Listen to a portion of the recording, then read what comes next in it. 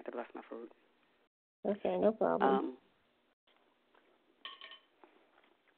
So I knew that back then, because there was no way I was having sex at 11 years old.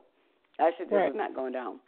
But I knew she was having sex with him, and I think that's what he wanted from me, but that wasn't going to happen. But I figured out at an early age the power of the pussy. Okay.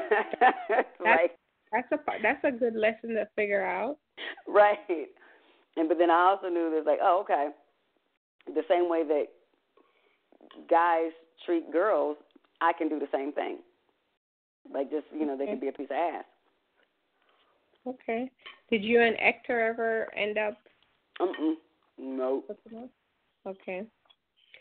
So after high school, your dad is not really there on a consistent basis throughout high school. What about after high school? What were your plans? He just wasn't consistent. Okay. So would you say you were used to, based on the relationship with him, you were used to accepting inconsistency? Mhm. Okay. Hence why I married Sherman. Okay. He's consistent with being inconsistent. Powerful. So how was the relationship after high school? What did you do after high school, and what role did your dad play in that?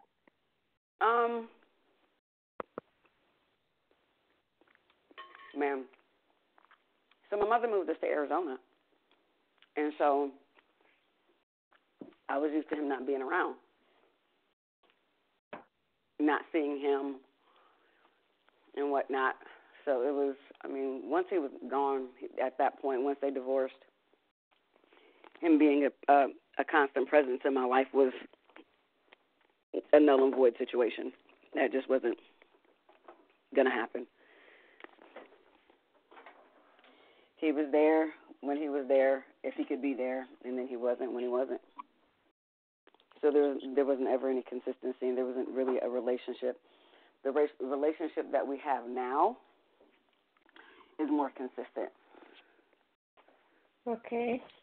So bring me back to, so after high school, you accept the consistent inconsistency, and then take me from there to where you're moving him in with you in your, sounds like your early 20s? Okay. So what happened? Well, Adina Howard came into play, and when I had the money to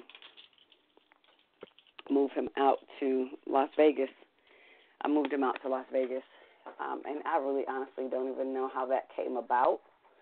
I think I just wanted him to get out of that environment because I knew it was an unhealthy environment.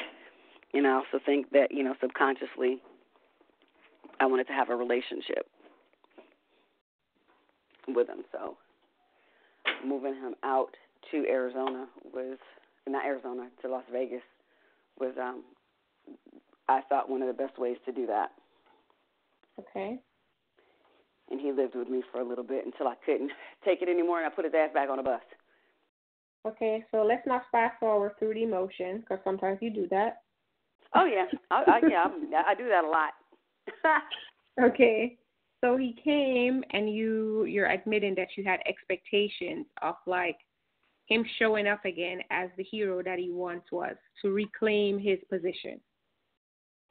I don't know if that's what it was. That sounds good, though. Well, what do you think it was? I don't know. I honestly don't know. What expectations did you have? I don't think I had any. And if I did, I wasn't aware that I had any expectations.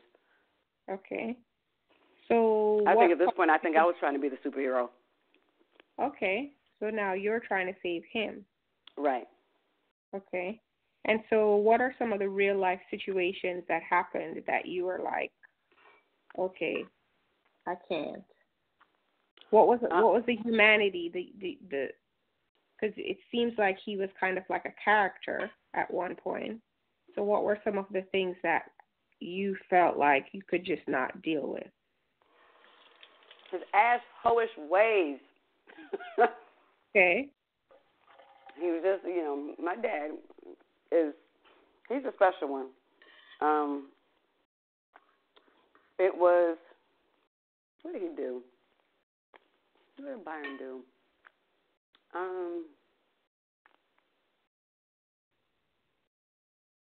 I think the one day,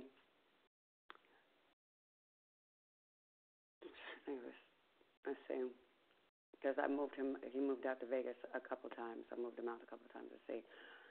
I think it was just his attitude, his blatant disrespect, and trying to just control a situation that, in my mind, honestly, was like, dude, you don't have a pot to piss in a window to throw it out of. How are you just not taking full advantage of the situation, yet taking advantage of the situation? I think, and again, I tend to, like you say, I skip, over emotions or whatever, and I think that's when I erase a lot of shit. Mm-hmm. So what I do remember is one day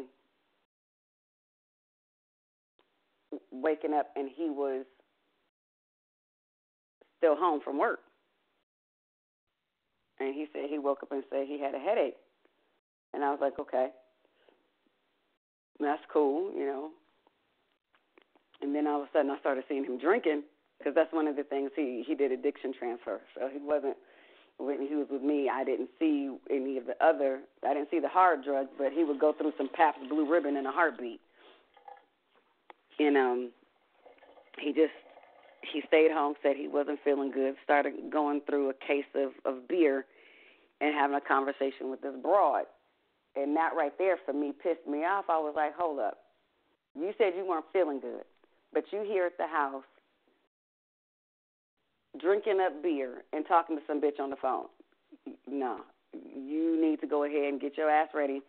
I'm about to basically either get up and go to work, or I'm going to put your ass back on the bus.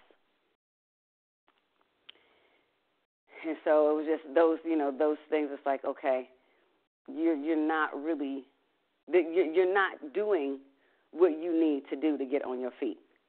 And I'm not here to take care of you like that. I'll help, but I'm not here to be taken advantage of. Okay. Do you feel like you were standing up to him in a way that you never did as a child? Oh, yeah.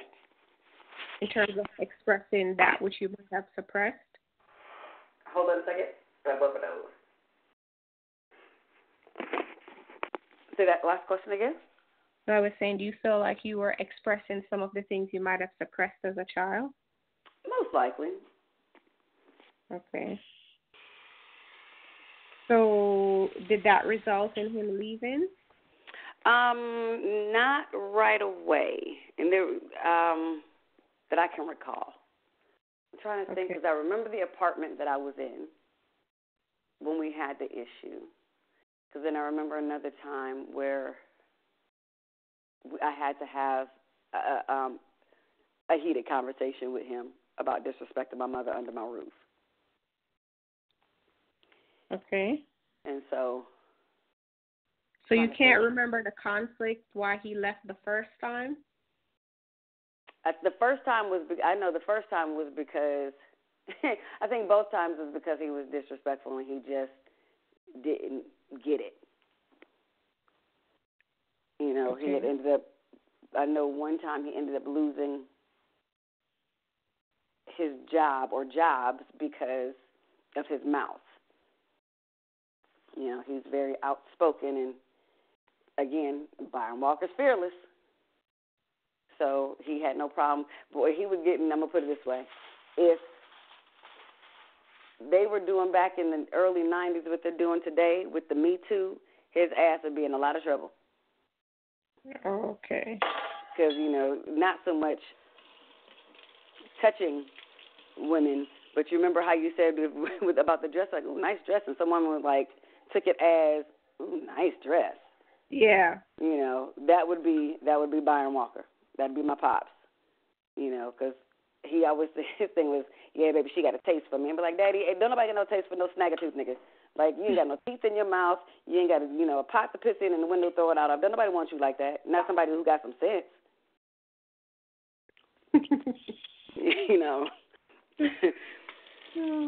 That he would get that kind of conversation. Okay. Like, everybody don't want you. You are not that fly, bruh. So the first time he left then would have been because of some of those repeated concerns or behaviors that you were just like not trying to deal with. Right.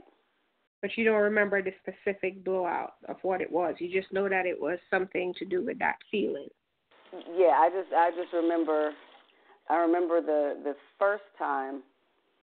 It was like you said. It was that feeling of just, okay, you're really not doing what you're supposed to do, and I'm not about to have you live off of me.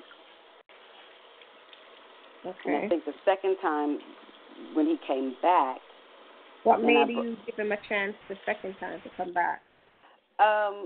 Because he was in a situation where, from what I'm told, I believe the story, that he was, and I think it had everything to do with his drug abuse. He owed money, and the situation was dire. Okay. And I believe it was a life or death situation. It was like, okay, let me get your ass up out of there. Okay. Who's debt? Who do you owe money to? And let's get you out of there. Okay. Playing superhero yet again. All right. And was there any visible change that you noticed between him coming the first time? No. Okay. All right. You don't even need to get that question now. Hell no. He was You're just still being Byron Walker. Okay. All right. And was there a third? What happened while he left the second time? That the second time, I had really. It's crazy because I had seen. At this point in time, I was staying with my sisters, and I was sleeping on their sofa. This shit had just started falling apart. Being in a house. Huh? And you brought him there? I think at some point, there was a transition at some point where it all happened, where he was there because he was staying with my sister, because I had three of my sisters, we were all staying in Vegas at the time. And so one of my sisters, my sister Love, a.k.a. Clover, she had her own place, and she had my nephew. And then London and Portia, I was living with them. And so when he came out, I believe I brought him out the second time, but he ended up living with Clover. But okay. that was that particular time, that second go-around, that's when it was confirmed that he was an addict for me, because he had been asking, he had just gotten paid, and I had given him some money because he needed my bank account to cash his check because he didn't have a bank account. So he would give me his checks, and I would deposit his checks, and then I would, give him the money that he needed. So he would, I gave him money on that payday, and then he kept calling and asking for $20. That's the magic number for addicts, $20. I don't know why, but $20 is the magic amount. And he kept calling and asking. He was like, I need $20. I need $20. I was like, Daddy, I just gave you some money. Like, what do you need the money for? Where'd the money go? I need $20. I'm trying to flip it. I'm like, you trying to flip it? He was like, yeah, I'm trying to flip it. I need $20. And I was like, what in the world are you talking about? So, like, he was very adamant, and we lived in a gated community at the time. And he found his way